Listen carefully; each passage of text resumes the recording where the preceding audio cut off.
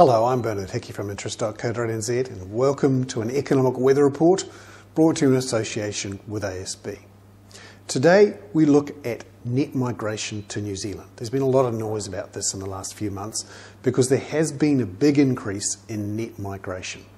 And in July we saw a very sharp increase from a year ago, up to nearly 2,700 from just on 700 the same period a year ago, almost quadrupling of a number. Now there's a couple of factors at work here. Firstly, fewer New Zealanders are leaving New Zealand to migrate, particularly to Australia. Remember we had that big surge before the election. That's really dropped off as it's harder now to get a job in Australia.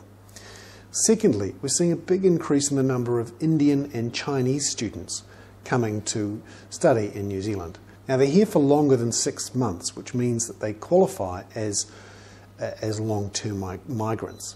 But a lot of them leave, and certainly they're not coming here with a lot of cash. We are seeing an increase in the number of New Zealanders coming home from Australia in particular, and also from the UK. But it's not as big an increase as we saw in those years after 9/11, when many New Zealanders decided they'd had enough of living in big cities vulnerable to terrorist attacks and come and live home in New Zealand. I'm in fact one of those people who came back. I came back in 2004. Now some people say this big increase in net migration will help the housing market as more people come to live in New Zealand or stay to live in New Zealand, boosting demand for housing.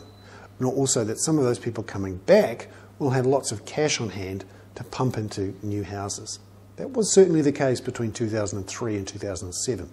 I myself was one of those people who brought some money back and bought a house. But not so many this time, not so many New Zealanders coming back, partly because there's not so many jobs to come back to in New Zealand. Also, it's harder for them to sell any house that they have in the UK or the US or Australia. And so they're not going to come back with so much money. There's also the question, will they buy or will they rent? Or will they just come back to stay with friends or family? So, this hope that the migration surge we're seeing will boost the housing market, particularly in this coming spring, we may not see that translate into such a big increase, although it will be somewhat of a factor. I'm Bernard Hickey. That was a special economic weather report on migration brought to you in association with ASB.